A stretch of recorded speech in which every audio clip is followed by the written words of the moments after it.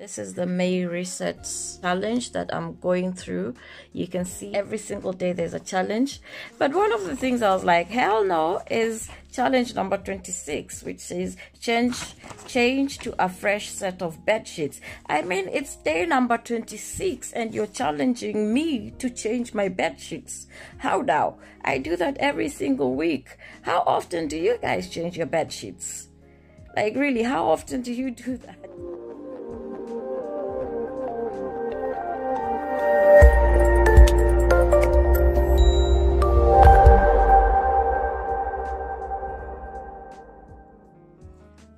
Now it's 2 o'clock in the morning and it's May, it's a new month.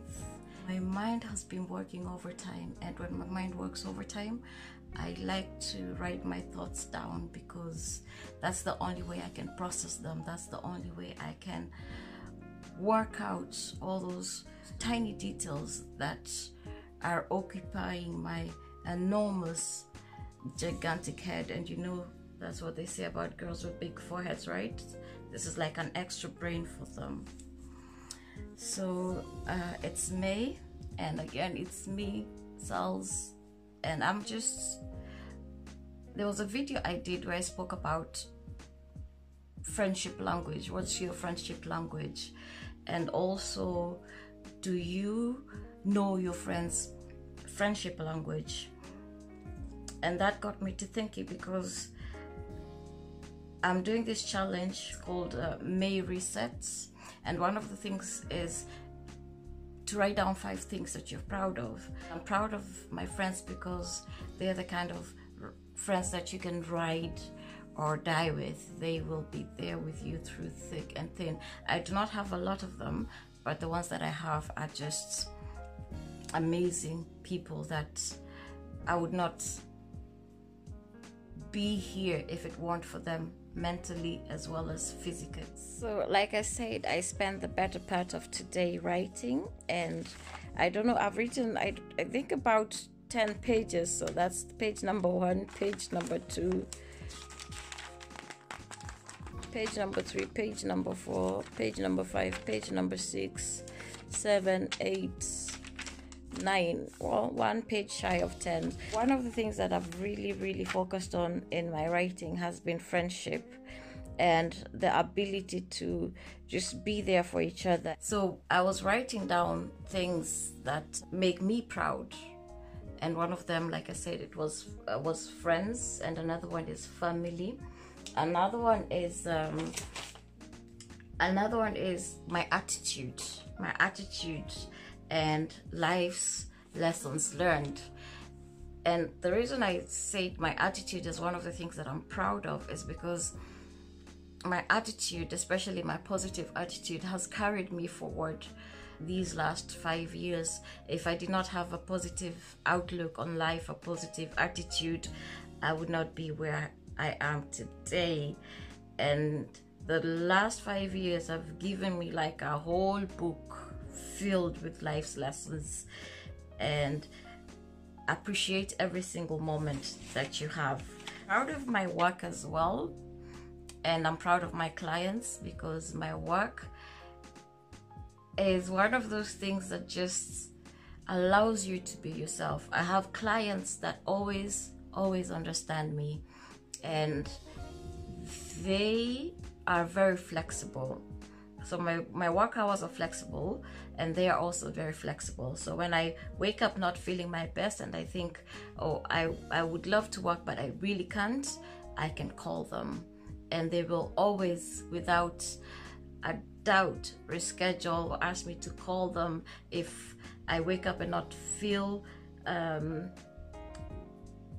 like I can work. So they always stand by me through thick and thin. They're more of friends than clients because most of them I've had for years, and they've been with me through a lot of ups and downs. And then I came across this quote that says there is no exercise better for the heart than reaching out and also reaching down and lifting people up. So in your journey through life, especially right now with Corona and all of that, try to find ways to lift each other up, because one way or another we are affected by it, and it's hard to just breathe nowadays.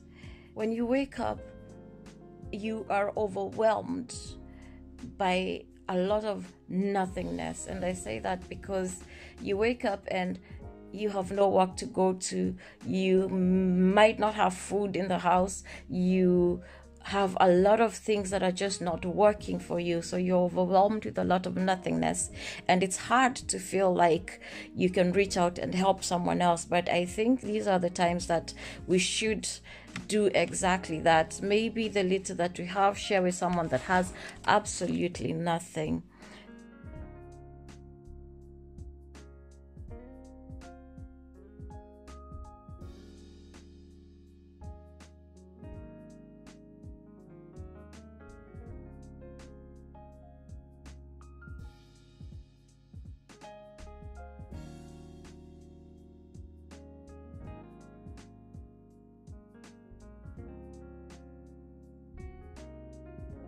This is the May Reset challenge that I'm going through.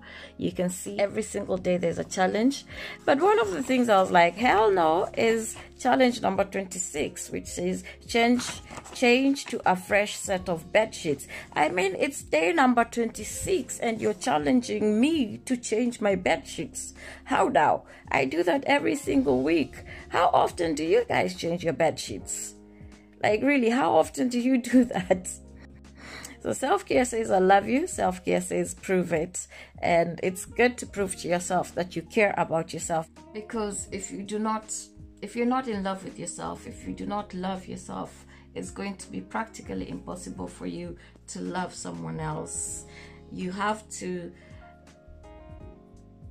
be there for yourself. You have to take care of yourself mentally, physically, emotionally, so that you have the strength to be there for other people.